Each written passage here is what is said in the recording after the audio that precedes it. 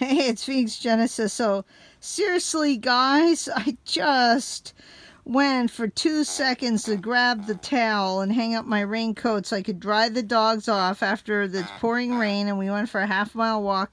No, are they in the kitchen in the mud pile where they're supposed to be? Of course not. They're on the bed. So this is why we put highly recommend for Huskies, especially long hair Huskies, blankets and crummy sleeping bags. You don't care about the dog instead of your good, linen and good sheets and good comforters, because this is what's going to happen. They're not going to stay where they're supposed to be. They'll be all muddy and wet. They're going to jump on your bed so they can be nice and comfy. So this also dispels the illusion that Siberian Huskies hate warm weather and love cold, because it is kind of cold. Not that cold with the rain, but a little chilly. No, they want to be in the nice, warm, comfy bed. Yeah, getting it all nice and wet and dogified, so it smells like wet dog.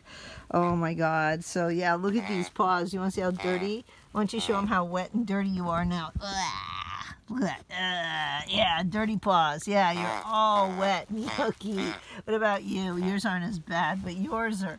Oh my God, look at this. Do you see that back paw? That is nasty. I give up. There's nothing I can do. They're just going to stay in the bed. Oh, now you guys are going to, like, really have a big little doggy fight right now. Okay, come on, come on, come on, come on. Break it up. Off, off, off. Off, off. Behave. Oh, yeah, let's go roll on my pillows, too. Yeah, they love to use my pillows for butt support, too. That's really fun. Anyway, I'm going to go. Bye. Oh, that's all cutie pie.